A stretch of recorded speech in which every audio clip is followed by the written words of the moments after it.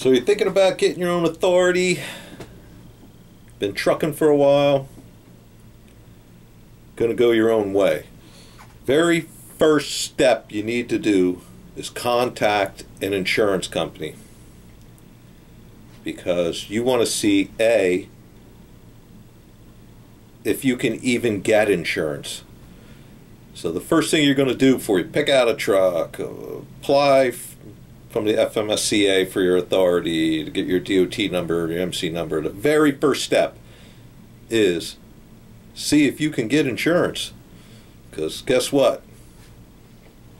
Some people can't. Or if you have some speeding tickets or accidents, that's going to affect it greatly. One of the issues with this is as soon as you start your company, you are day one. You could be driving trucks for 25 years. New company, new authority, day one. So call around, get some quotes. When I first started, I got quotes all over the range. It was incredible how much some of these quotes were. Almost like not worth, going into business for yourself quotes. And my driving record is perfect. And my company is established.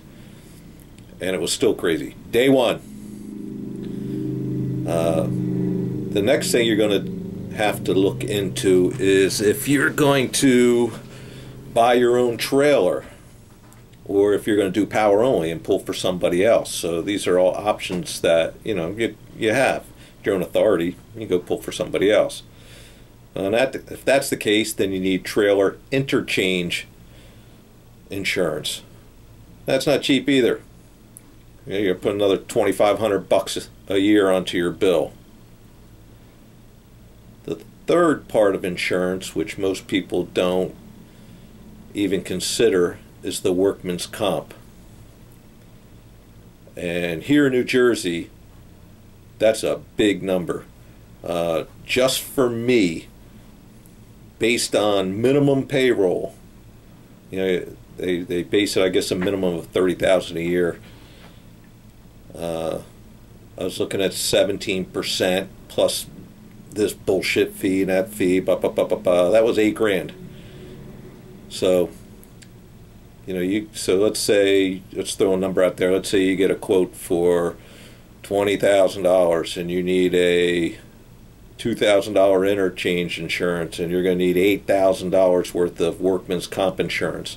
That's $30,000 right there before you get a truck payment, anything. This is important. This is what you should be looking at first.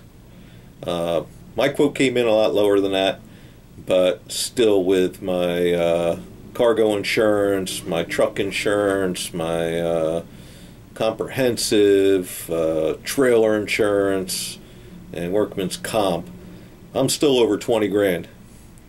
And it's crazy.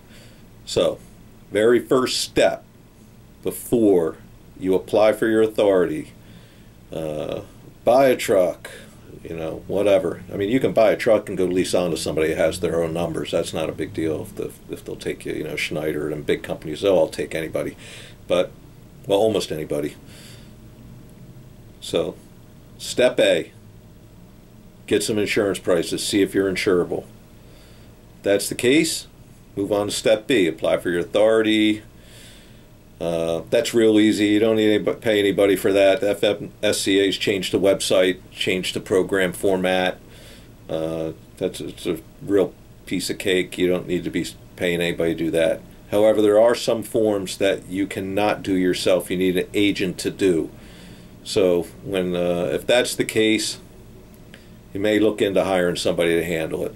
There's your BOC3 form, the IRP, stuff like that. You're going to need somebody that's enrolled with the government to get those forms for you.